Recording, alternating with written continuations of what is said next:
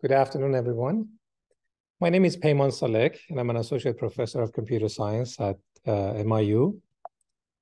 I have an undergraduate degree in electrical engineering and a master's degree in computer science.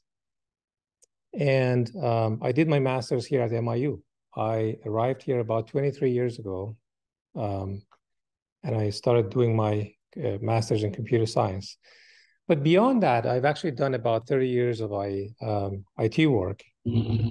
I started in the early 90s, and I started with doing some low-level languages, and then eventually started doing C, C++, Java, etc. And I have worked for a number of large companies in the United States, Bank of America, Principal Financial Group, Ally Bank, and Uline being some of those companies in the capacity of software developer, software designer, architect, manager, application development manager, etc. But and this is a talk that I have actually given a few times to ComPro students, but at the request of the department, I'm giving it again. My journey started a long time ago. This was way before I started, working, IT, university, any of that. As a matter of fact, I probably even barely could speak at this point. I was born in Iran, also known as Persia, which is this orange, country right in the middle of the Middle East, surrounded by Pakistan, Afghanistan, and Turkey, Iraq, and a number of other countries. I was born in Tehran, and Tehran is actually a big city. The greater Tehran area is probably hosts, I don't know, maybe 10 or 15 million population. It's a huge metropolitan area. And the mountains in Tehran are actually, this is a real photo. This is not a Photoshop. And they, anywhere in the city, you can't miss them because Tehran is right at the foothills of the Alborz mountain range. And this is what you see. This is your daily view, provided that, that day is supposed to be a clear day like this one, which is actually rare in Tehran. In reality, what you see in Tehran is something more like this, unfortunately, because of the air pollution and the traffic and just in general, the whole pollution in that area. Again, not proud of the fact that Tehran is probably one of the most polluted cities in the world on a daily basis. But anyhow, again, today I'm going to talk about my relationship to TM and how TM affected my life. And again, I'm going back to where it all started. I remember as a young child, and this is in the 70s, I was thinking about the fact that what is the meaning of life, the universe, and everything, and what is the meaning of infinity? What is infinity? And that always bewildered me. So I was thinking about those things, and maybe not right this moment when this picture was taken, but this was on my mind even from a young age. And it was about that time that for the first time, maybe I was 9 or 10 years old, I heard from my uncle that there are Tibetan monks who can levitate. And it was really amazing. It was a fantastic idea in my mind that, if another human being can do that, maybe I can do it. That was the beginning of my interest in meditation and things like that, So, but then I started meditating when I was 18. The summer after high school, I was searching for TM or any kind of meditation, and I found TM. And I learned TM, as a matter of fact, on October 7th, which is today is October 7th. And it happened to be, I learned TM on October 7th of 1988. That is 35 years ago exactly on this day. And it has been an interesting part of my life.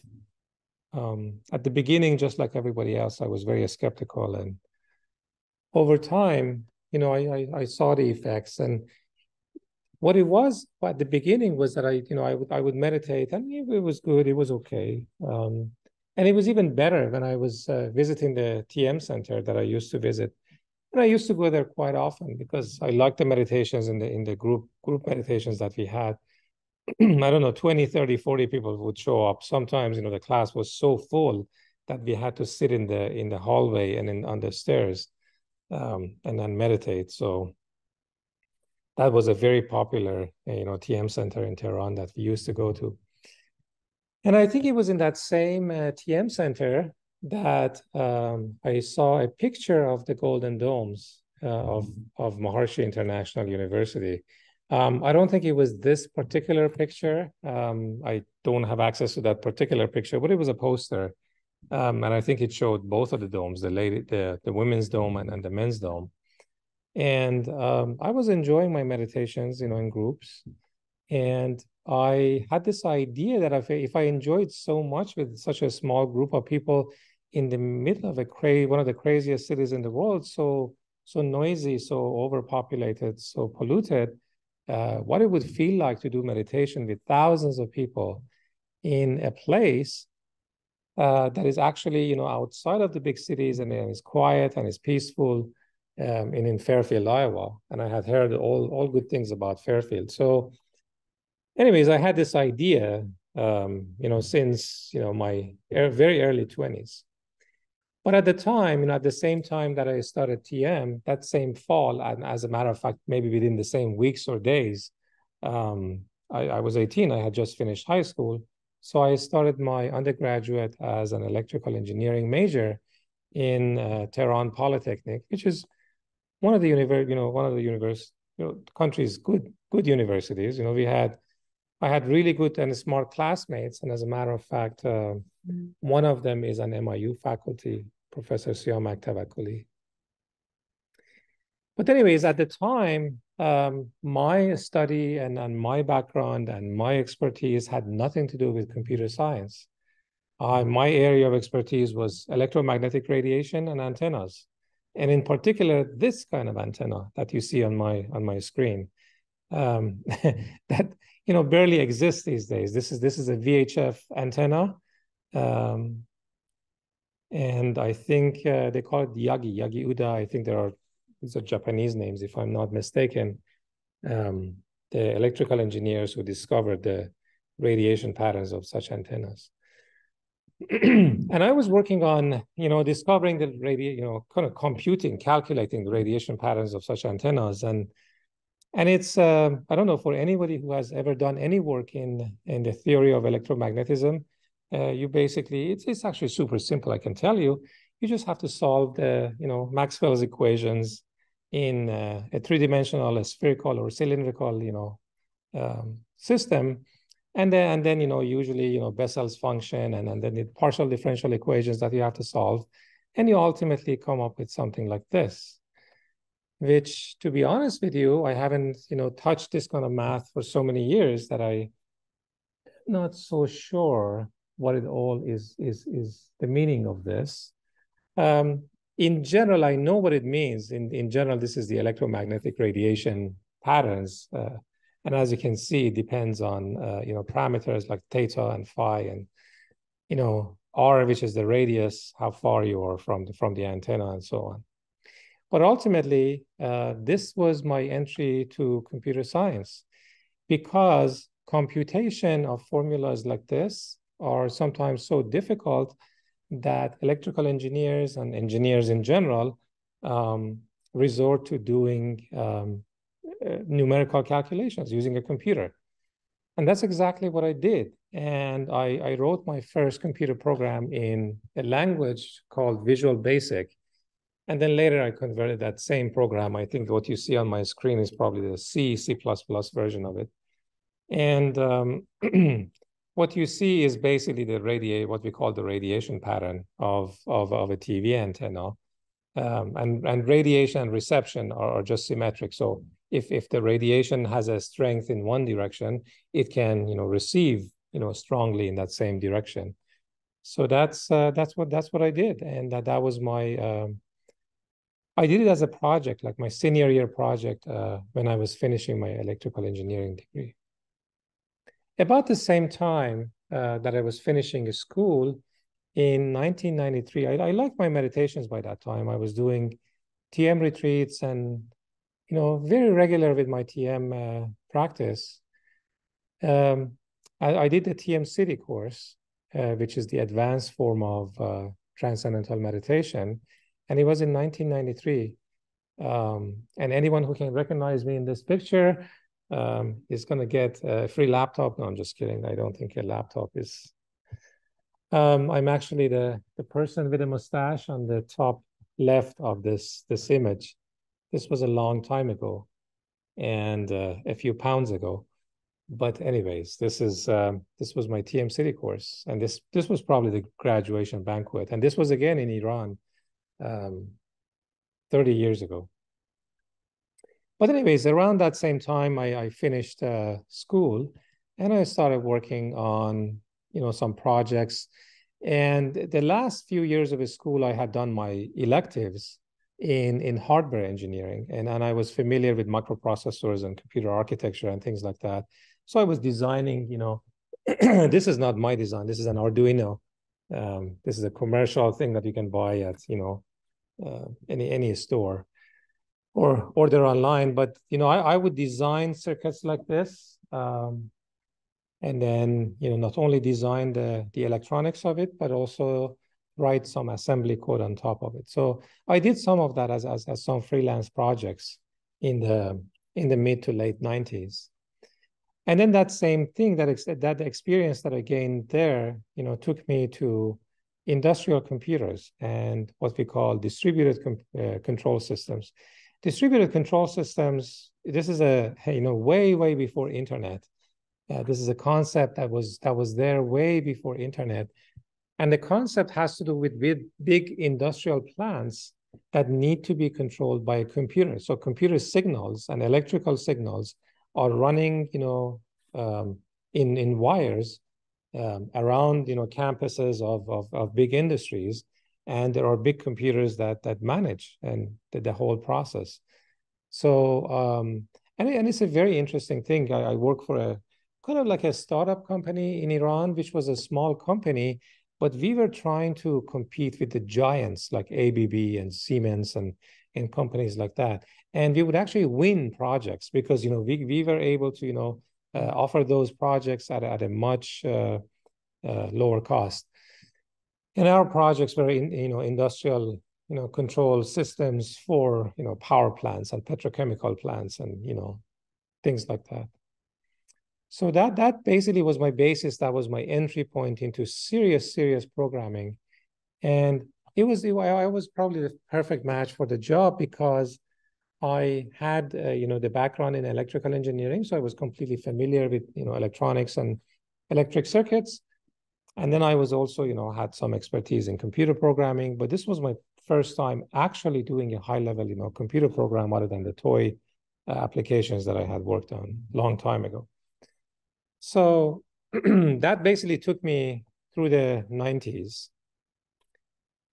But in the meantime, like I said, I was meditating and I had seen pictures of the dome and I was aware of MIU. So I had it in the back of my mind that one day I'm going to go to MIU. And that's exactly what I did. I was in touch with MIU and ComPro program has started in the late 90s in about the same time frame as you see in this slide. And that's what I did.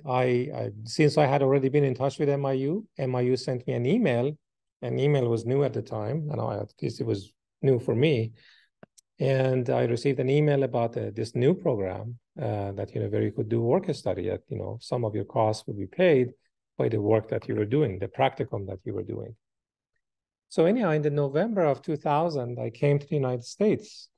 And we were a small entry, as you can see, there's just a few people in that picture. And again, I'm the guy with a tie and a mustache in the middle of the picture. And so I couldn't make it because of my visa delays. I couldn't make it to the September entry. So I came a couple of months later. They made a special entry for us. All the people who missed the big entry, which was, I think, 60, 70 people. That was one of the biggest entries at the time. So I came in November, and these were my classmates. The guy to the very left of the screen, he actually turned out, went out to become a very, very successful person. He became the chief technology officer of, I believe it's MSBC, the large bank in Europe. So anyways, this was an interesting group of people. So again, year 2000 was the year that I moved to Fairfield. And this is a picture of people meditating inside the dome. And I'm actually right here. When this picture was taken, I happened to be in the dome meditating.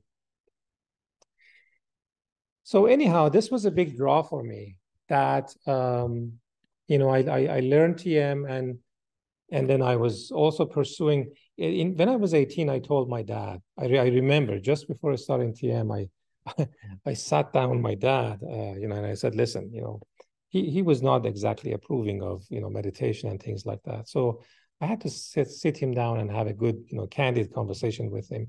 I said, listen, this is something that I really want to pursue in my life. My life is going to be dedicated to the pursuit of truth, and I'm going to pursue it in two ways. I'm going to pursue it using science and engineering and all the academic, tools and books and, all those good things, knowledge that is out there in the world. And I'm going to pursue it inside also, know myself, know my own consciousness. And so that's what I did. And so this theme was going on already for about 12 years by the time I came to MIU in year 2000. That, inside I'm looking for knowledge and wisdom, and outside, out in the world, I'm also looking for truth and knowledge, and both inside and outside. And the beauty of it is, this particular kind of meditation, TM, there are all sorts of different types of, meditations out there. And a lot of times, you have to, sacrifice either, worldly matters for spiritual matters, or, you have to choose, pick and choose. You can't have both of them.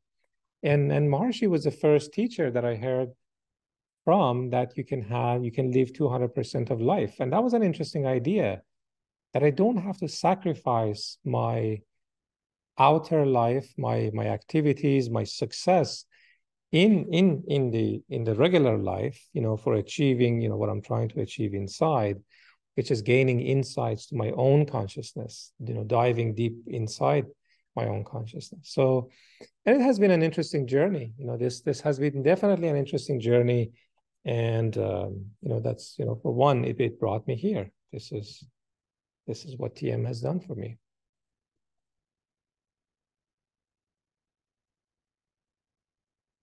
So this little paragraph I have borrowed from one of the STC courses, that for those in the field of computer science, developing our consciousness is a practical undertaking.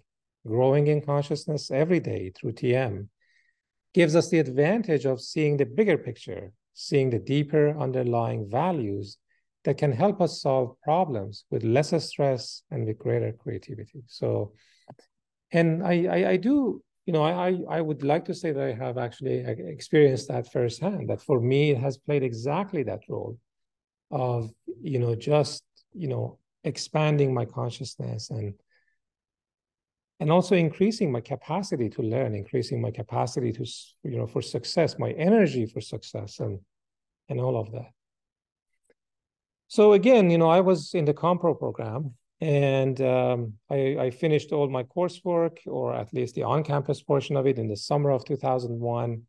And MIU offered me a job. So, obviously I liked it here. I like to go to the dome and do my, deep meditations there and, be active in the field. So I did accept the job offer, and I stayed and worked for MIU for 9 years. Excuse the mess in my office. I'm not sure. This is the only photo that I could find, which is a terrible photo with a cup on the floor and thing, an open, stapler. But nonetheless, I think you get the idea. This was the early 2000s. We still had CRT.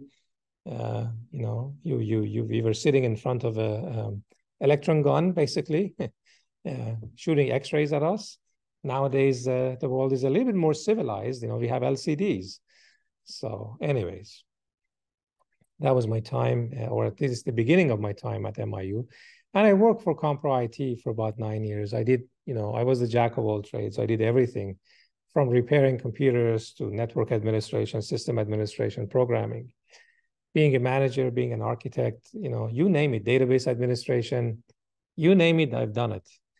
Front-end developer, back-end developer, anything in almost anything you can imagine in IT. I did it in those 9 years. So in 2003, I graduated. From MIU. I finished my distance education courses and I graduated MIU. As you can see, this was a happy moment, as it can be for all of our ComPro students. But then in 2000, a little bit later, after 9 years of working for MIU in 2010, I was getting tired of being the jack of all trades. I wanted to, experience the world, and I also, focus in one area. So I sat down and I thought, okay, yes, first of all, I'm tired of, being, knowing a little bit of everything in IT, so to speak, not everything even, but nonetheless, a vast, sea of about 1 inch deep. There was no depth in my knowledge. So, and I wanted to, deepen my knowledge. And I thought, okay, what do I want to do? And I think what I came up with was web application development. And I said, okay, I'm going to focus in this area. So then I started doing consulting. I left MIU and I did consulting for some large financial companies. Principal Financial Group in Des Moines, Iowa, Vanguard, Bank of America, Ally Bank were among those companies. After about 5 years of consulting, I came back to MIU and as a full-time computer science faculty, I received an email from MIU. MIU was recruiting because the ComPro program was expanding, and so they needed new faculty. So I came back and I started teaching at MIU. But then again, after a few years, I left. I did about 2 years of consulting for a company called Uline. Uline is a $5 billion company that works in retail, pretty much like Amazon, except that in a smaller scale. And they sell usually not to households, but to companies and small businesses. They are located in the Chicago, Milwaukee area. I was there for about 2 years, and it was an amazing 2 years. I learned a lot about the latest and the greatest technologies, doing mostly back-end, a lot of heavy, hands-on coding. And also I was the architect and the team lead, for that team. So I designed a lot of systems that, then went, online, for 10 million customers. But anyways, I do like my life in Fairfield. Biking is my favorite. Fairfield, for those of you, probably most of the audience in this talk are people who are familiar with Fairfield or have lived in Fairfield. So Fairfield is a nice area. I mean, it's nature is close. Nature is, if you're just a few minutes of walking away from you, and then especially if you're on a bike, you can get to these places. I think on my bike path, which is about 10 miles round trip, I passed through 1, 2, 3, 4, 5 lakes probably in those 10-mile stretch of biking. So it's a beautiful place to, have a balanced life and have enjoy the, meditation, deep meditation with a group of people. Enjoy the active life of, teaching and doing IT work, and then also, getting some exercise in between so that, we are not completely, bogged down, because, computer scientists are used to sitting at a chair all day long, and it's not a very healthy habit. So every now and then breaking that habit is not a bad idea. Anyways, one of the things that we talk about in STC and Maharishi talks about is that the nature of life is to grow. That's basically the nature of life. And that's what I did, especially in the early 2010s, 2010 to 2015. I, worked on 8 different projects, 4 different companies. I quadrupled my salary, which was very satisfying for me. And the largest project that I worked on was a $20 million project. It was for one of the banks, and we basically wrote an entire online banking platform for a bank with 10 million customers. So, and then we had 1 million logins a day, like 5 million transactions. It was a massive operation, and it was successful. That was in the early 2010s. In more accurately, 2013 to 2015 timeframe, I worked on this project. During that time, those 5 years, I moved 10 times. And I have a friend who says, who is in the habit of saying that 3 moves is equivalent to a house fire.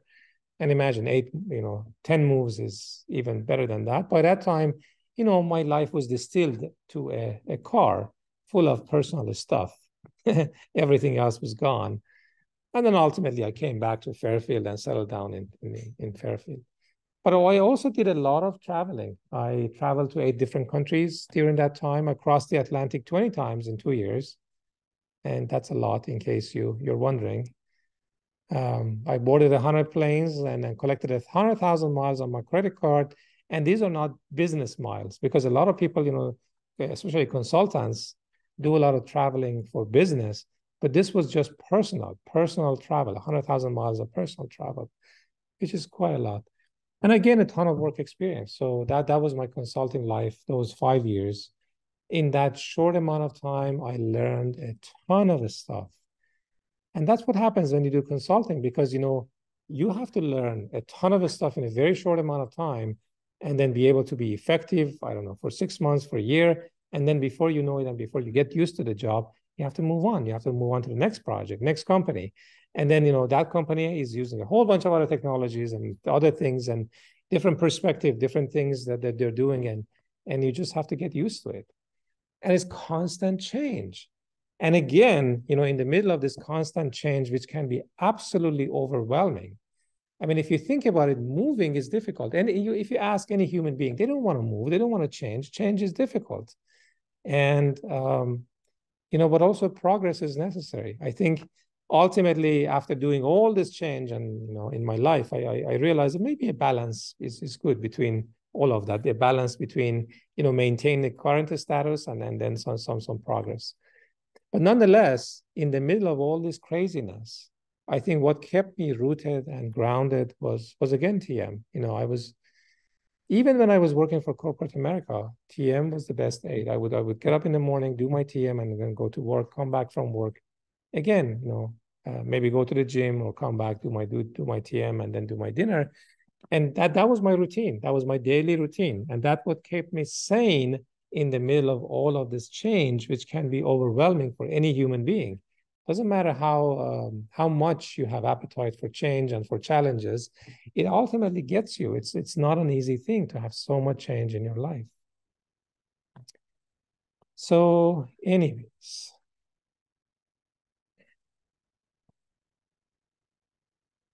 Anyhow, another interesting quote that I found that was, similar to the slides and the topic that I was talking about from probably again from the STC course, is the nature of life is to grow. In any area of knowledge or life, one plans for their goals and activities based on their understanding, model of the reality, and domain that you're functioning. Everyone always wants more and more in life, and it is only with a full knowledge and understanding of what is possible that can one effectively pursue and realize their goals.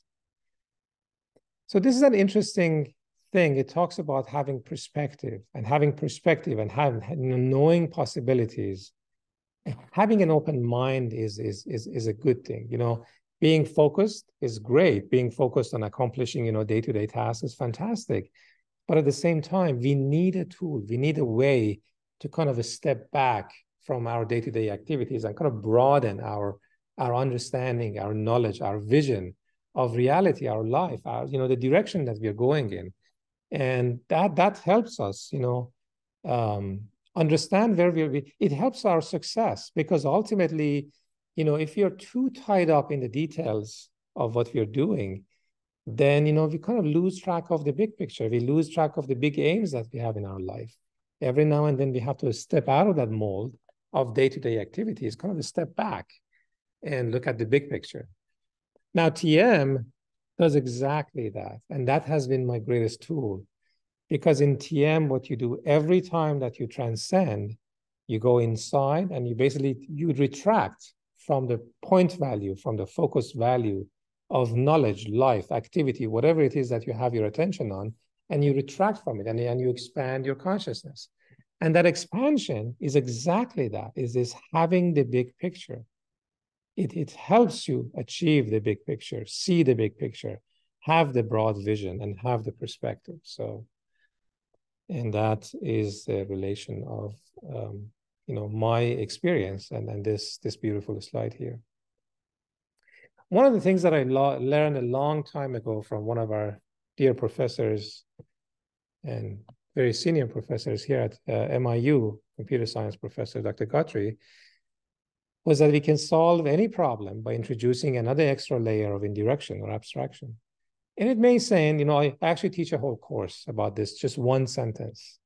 I teach a whole graduate 500 level course about this. There's a course called Advanced Software Development, and it talks about design patterns and OO analysis and design. And we just talk about this.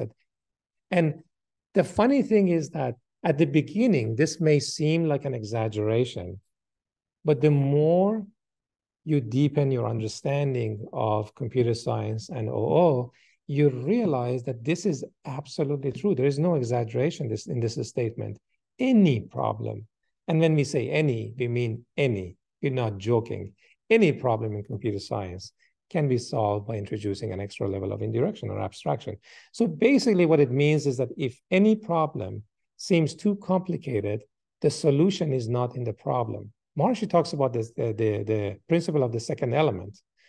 So he says when there's a dark room, and maybe there's a group of people sitting in this dark room, they're discussing the whole topic of the darkness and how to resolve darkness. And, suddenly somebody, maybe a janitor steps in the room and turns on the switch, and the room is suddenly full of light. And the idea here is, sometimes the problems cannot be solved at the level of problems. And we need to solve the problem by bringing a second element, having perspective, having abstraction, stepping out of the problem. And this process of stepping out of the problem is exactly what this British computer scientist is talking about. And in computer science, we do this all the time. We do this all the time. Anytime a problem is too complicated, we step out of the problem and say, okay, wait a second. So let's look at it from an abstract, perspective.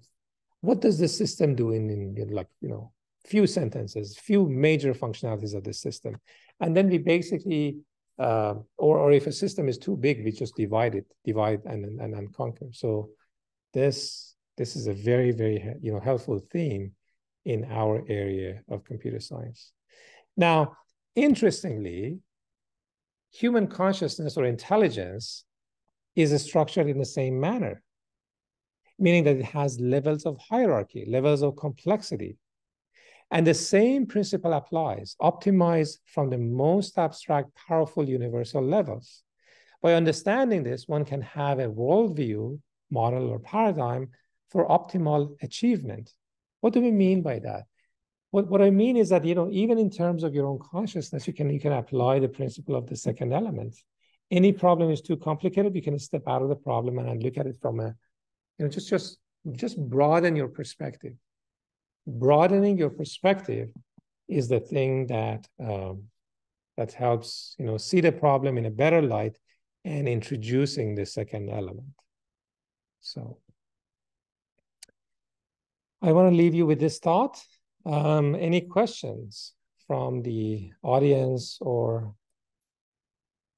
the people who are online? Okay, we finished. I was hoping to keep it short and sweet so I don't take too much of your weekend time.